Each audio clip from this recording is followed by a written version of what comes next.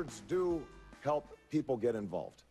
Words do help members of Congress get into power so that they can be part of a coalition to deliver health care reform, to deliver a bold energy policy. Yeah, don't discount that power, because when the American people are determined that something is going to happen, then it happens. And if they are disaffected and cynical and fearful and told that it can't be done, then it doesn't. I'm running for president because I want to tell them, yes, we can.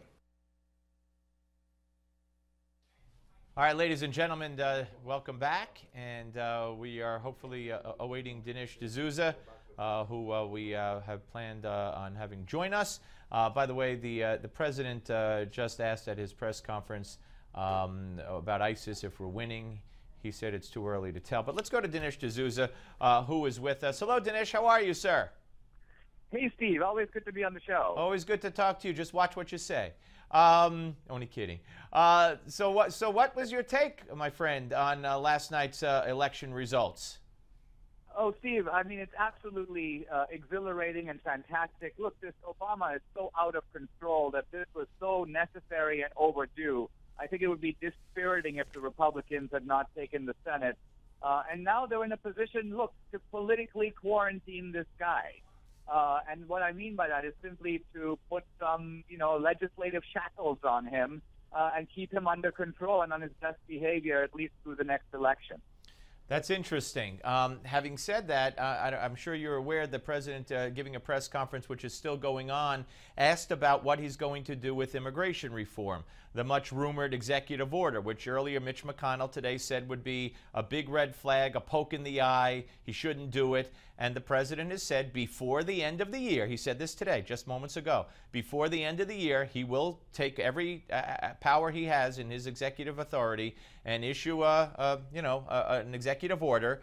And then if Congress going forward could come up with their own bill and it meets with his approval and they bring it to his desk, he'll either sign it or not sign it. And if he signs it, it'll supersede everything. So what's your take on that? Because you say that they could quarantine him, but apparently maybe not. Well, this is the point, is that Obama doesn't get to decide what his own executive authority is. We live in a constitutional system in which we have a tripartite division of power between the Congress, the executive branch, and the judiciary branch. Congress, by the way, makes the laws. Obama doesn't make laws. And so he does have some executive authority. But my point is we've seen so much lawlessness on the part of this administration, operating through the IRS, the Justice Department, and the Obama White House. I think what the Republicans should be doing is thinking big. And what I mean is something like appointing an independent prosecutor to begin to start looking at the different divisions of the Obama administration to see where this political discretion has crossed the line into outright lawlessness, outright political targeting, outright going after Obama's enemies. This has been going on unexamined now for years, and the Republicans finally are in a position to do something about it. The president would not characterize this as he did the 2010, which he called. And now I'm drawing a blank, when he characterized the midterm loss there as a, not a slaughter, but it'll come to me in a second. But he wouldn't put a label, a shellacking, thank you, Greg, a shellacking. And this time all he would say when asked twice was they had a good night. How would you describe what happened to the Democrats and specifically to Barack Obama last night? I think what happened to Barack Obama is that the American people finally, in a sense, you may say, snapped out of what has really been a 6-year slumber.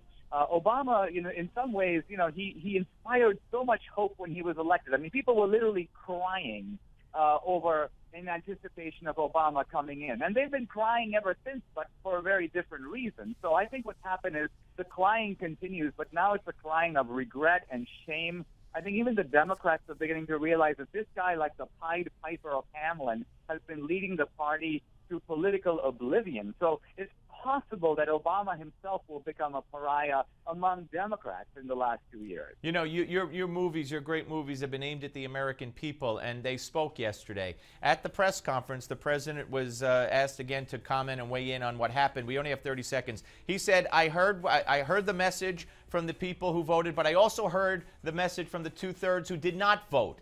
In other words, I don't think he's convinced. Right. I think he has this idea that if people don't vote, they're casting silent votes for him. And this is just a measure of his own unimaginable and unspeakable narcissism. All right, gotcha. Dinesh, got to go. Appreciate it. Always great to talk to you. Tom DeLay is next, folks. Don't go away.